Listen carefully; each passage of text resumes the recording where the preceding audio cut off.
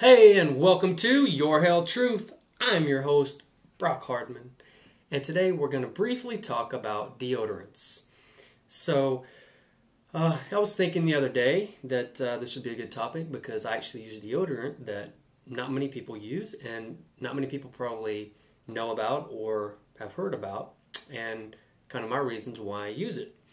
I think this month is cancer awareness, a lot of different types of cancer, breast cancer, and a lot of other different cancers. And it got me to thinking about some, education materials that I have read in the past that had to deal with breast cancer. So, in case you weren't aware, they have been doing quite a bit of research over the past, I would say, 8 to 10 years on whether or not most brands of deodorants could potentially cause breast cancer.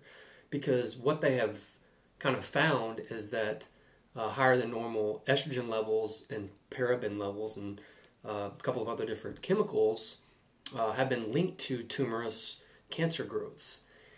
And so a lot of different deodorants use things that people kind of call into question on, hey, is there a link between people who get breast cancer and certain types of deodorants? Now, I'm not going to say from, my point of view whether or not I think there's any definitive evidence. However, I will say it is worth exploring the idea that excessive use or misuse of certain products and chemicals of which may be in deodorants could potentially lead to different types of cancers. A lot of people just don't even think twice about their deodorant. They get up in the morning, they put it on, and that's what they do. That's kind of the normal routine. They don't really care about the ingredients. Well, I would challenge you to start caring about the ingredients.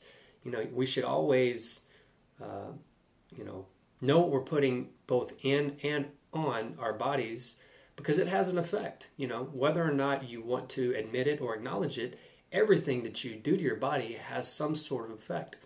And especially with the rise in certain different types of cancers that haven't even been really invented or cases known until kind of the Industrial Revolution, or especially in the last, 5 or 10 decades, you kind of have to question, what are we doing as a society that creates these problems? And, I think there's, pretty compelling evidence that things that we eat and things that we put in and on our body have the potential to create some of the health challenges that we're seeing. So I just wanted to kind of bring to your attention my opinion on what, deodorants I recommend and what deodorants I use, and which ones that, I think could use further investigation. But here's the one that I use. It's, I don't just use this brand, but I use similar brands and, similar, they have different scents as well.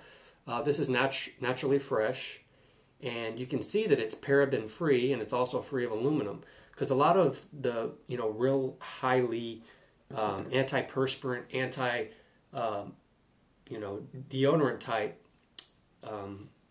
properties of deodorants will basically create a mask that doesn't allow the odor to escape. And even though this is not as good, it works for me. I do definitely have to watch, if I drink coffee or things that create stress within the body, because coffee actually creates a stress hormone, which is released through the armpits.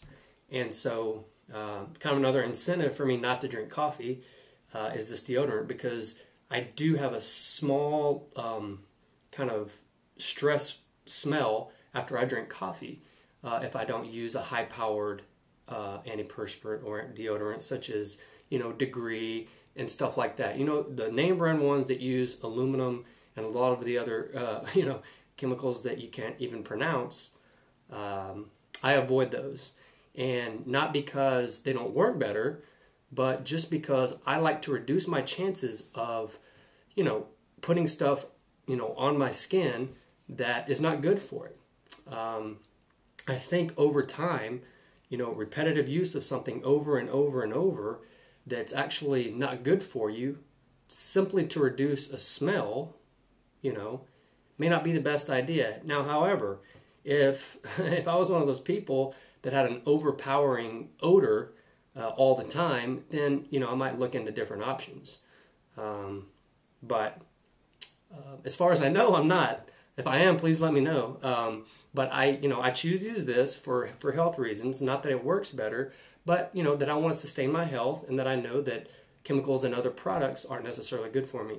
So that's it. I just wanted to kind of give you some information on alternate deodorants that are out there that you might find useful, and maybe you will consider to try out, and hopefully that will help give you some more insight. And that's it for today. Talk to you tomorrow.